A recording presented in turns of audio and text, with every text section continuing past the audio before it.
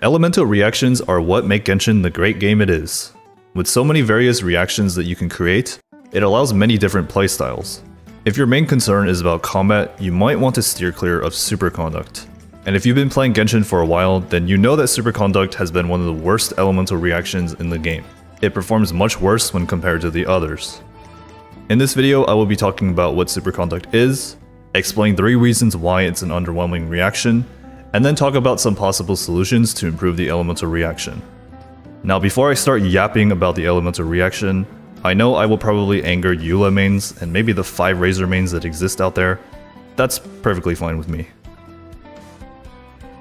Now I'm assuming most of you know what Superconduct does, but if you don't, here's what it is. So Superconduct is an elemental reaction that occurs when Cryo meets Electro, or vice versa.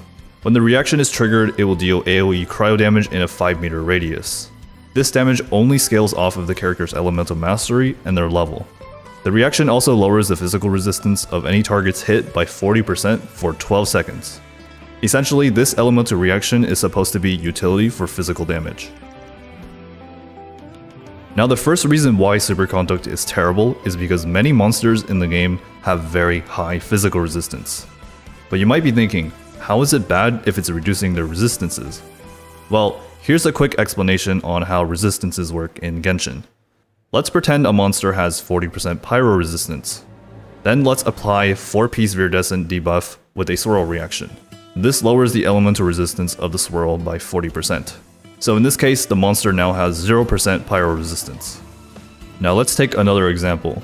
This time the target has 20% pyro resistance. So same thing, let's apply VV debuff.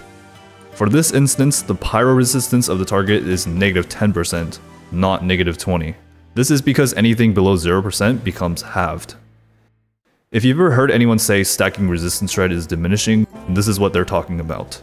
Hoyoverse implemented this because any monster with negative resistance takes much more damage than normal. Based on how the calculation works, in this -10% example, the target now has a 1.1 resistance multiplier, meaning that the pyro damage is now amplified by 10%. So with all that tryhard stuff out of the way, basically many monsters can't reach negative physical resistance, and some of them even have very high physical resistance even with the Superconduct debuff. While resistance shred is diminishing below 0% resistance, any target that is in the range of negative numbers takes much more damage. But because Superconduct only decreases physical resistance by 40%, the reaction is not very good. 40% may seem like a lot, as it's the same as the 4-piece viridescent, but keep in mind that a lot of monsters have very high physical resistance, so that 40% is really not that good. Hopefully that makes sense. The next reason why Superconduct is not very good is because it's pretty much worthless outside of physical damage. If you run Cryo with Electro but don't have a physical damage dealer on your team, there is pretty much no point of the elemental reaction. The base damage is also one of the lowest in the game, sitting at 723 at level 90. For comparison, Electrocharged is 1736, and Overloaded is 2893. And on top of that, Electrocharged has its purpose of being good against multiple targets, while Overloaded provides the blunt attack property, and it also staggers monsters. On the other hand, Superconduct doesn't really do anything special. Now I know Superconduct is supposed to be a utility-based elemental reaction, but the damage might as well not even exist. If they got rid of the damage, you probably wouldn't even notice it.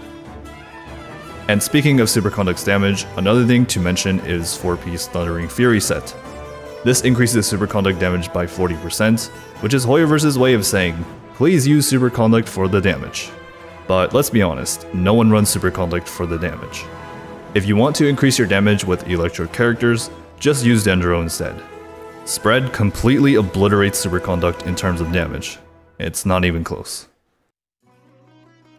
And finally, the third reason why it's not a good elemental reaction is because when it applies AoE cryo damage, it does not apply cryo to the opponents.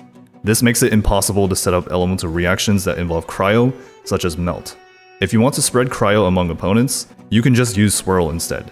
Not only that, but you can also equip the animal character with viridescent, making Superconduct pretty much a dead reaction.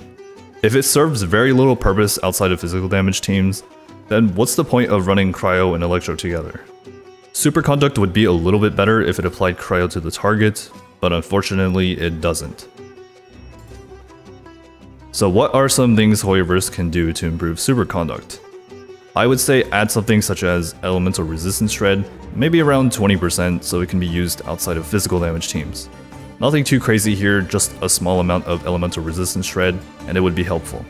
And for the physical resistance shred, I would say increase it from 40% to 60%.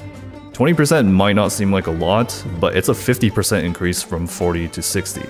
This would help physical damage teams a lot as they could really use it. I also think this is a perfectly safe change because physical damage can't be amplified with elemental reactions anyway. I also think it's important to note that while Hoyoverse has no intention of changing a character's numbers after their release, they have no problem adjusting the game's mechanics such as elemental reactions or elemental resonance. For example, the base damage of Superconduct was increased in 1.6, and double Hydro Resonance was changed in 3.0 to provide 25% HP instead of 30% incoming healing.